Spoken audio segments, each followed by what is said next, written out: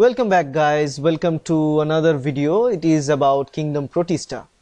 And once we are looking towards the 5 kingdom concept provided by Whitaker, the kingdom Protista is a weird kingdom. It is in fact weird kingdom. Why it is weird? Because it is filled with different types of animals.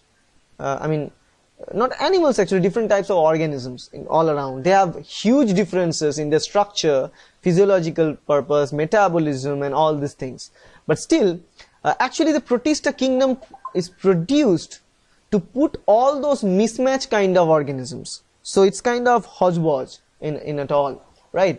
So in the kingdom Protista, what kind of organisms we find? Let's talk about them. So one of them are chrysophytes.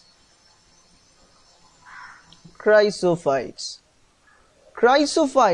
are the organisms that are usually found in placed in the freshwater, very much freshwater environments, like diatoms, golden algae. So the examples, let me write. Diatoms, they are brilliant looking organisms, brilliant, and they are very much important nowadays because some of them can produce although huge vitamin rich contents. So we can take them as a food, as a single cell protein for our purpose. And except for diatom, there are planktons. Planktons are pretty common.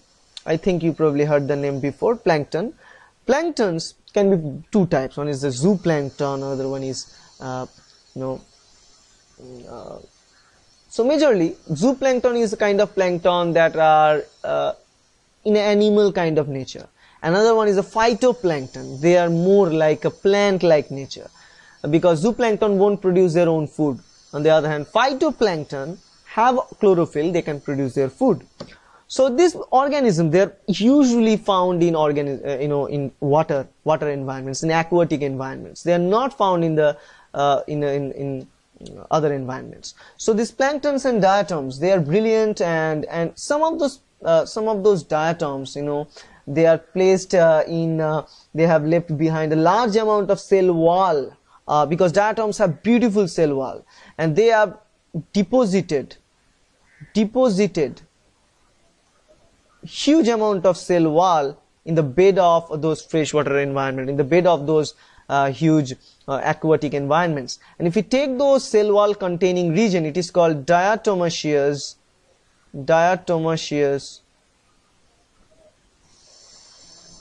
earth, because it contains soil of the freshwater environment or soil of the aquatic environment, bed of any aquatic environment. And we take those are called diatomaceous earth, or a kind of soil made with the cell wall of diatoms, and then beauty. This soil is used in the polishing, beautiful polish of very very good looking antiques and all these things. Or they are also taken as for the filtrations unit, because we take them and we use it in the filtration manufacturing purpose or any water filters, right? So they are brilliant and very useful. The second type that can also be found, you can see the diversity. Why I am calling it weird? So because of this diversity. Second thing is here the dinoflagellates. Dinoflagellates are there, right? And these organisms are mostly marine, and they are also photosynthetic. That means they can have their own food, they can produce their own food using the chlorophyll that is present there.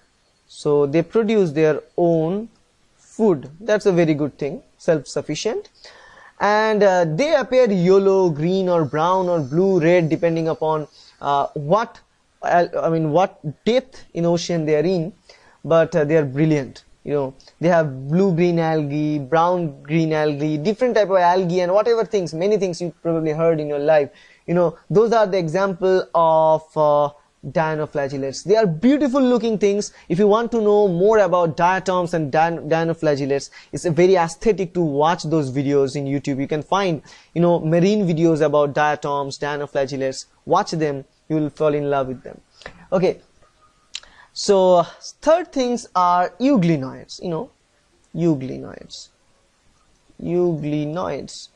though there are not much difference between dinoflagellates and diatoms and all them, but euglenoids are completely different, right? They majority of the euglenoids are a freshwater organism, right? But they mostly found in the stagnant, they mostly found in the stagnant water, the water which is not moving.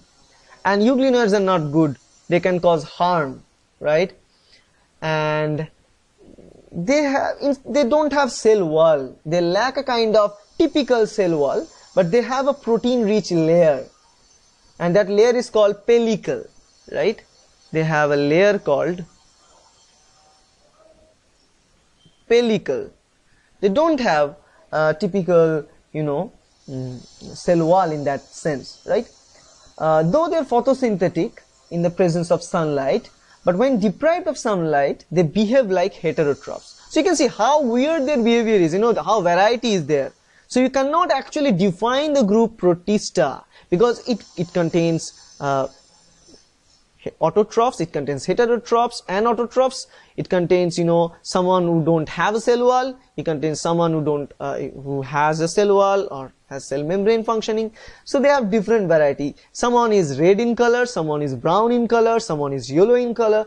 So they're varied. Someone is very small, someone is big. Euglenoids are bigger. You can see them using a microscope, right? Very easily you can see the euglenoids. But on the other hand, diatoms are very small. And also, finally, another weird thing, that is slime mold. Slime molds. Slime molds are something that are saprophytic in nature. Now you say, we have autotrophs, we have heterotrophs, now we are having saprophytes. Now saprophyte means, what do you know what saprophyte means? Saprophyte means they are, parasitic in nature, right? Their body moves along the decaying twig. They kind of can move and leaves the engulfing organic material as they go on. So they are very dangerous kind of thing. They're kind of ugly thing. They move towards decaying things, dead things, and taking the food and releasing all the organic engulfing material outside, right? And they also replicate via spore, because inside them they produce spores. The spore sac fuses with the membrane, spores release outside, and the spore can be thrown some meter distance away, and new slime molds start to go away, right? They are dispersed by air. So dangerous. It's a dangerous thing, right? And finally the huge part of the Protista, that is protozoa. So let me write, it is protozoa. And protozoa is a huge group itself, because protozoa contains many different variety of organisms. They are also, most of them are unicellular. That's why they call protozoa. Some other things are called metazoa because multiple cells are there. Protozoa means single cell organisms. And these organisms are, parasitic. Most of them are parasitic in nature. Okay, and most of them cannot produce their food on their own, right? So they can attack animal cell or plant cell to derive nutrient sources from them, kill that after they get it. And there are many different varieties of protozoas too, like amoeboid protozoas, flagellated. Amoeboid protozoas looks like amoeba. Amoeba is a type of protozoa, as you all know. Looks something like this. Say amoeba, right? Amoeba. Then we have, because they have pseudopodia, that is the pseudopodia, with the pseudopodia they can move. They are amoeboid protozoas. We have flagellated protozoas, like small thing like this, have a huge flagella coming out, with which they can migrate, with which they can move, right?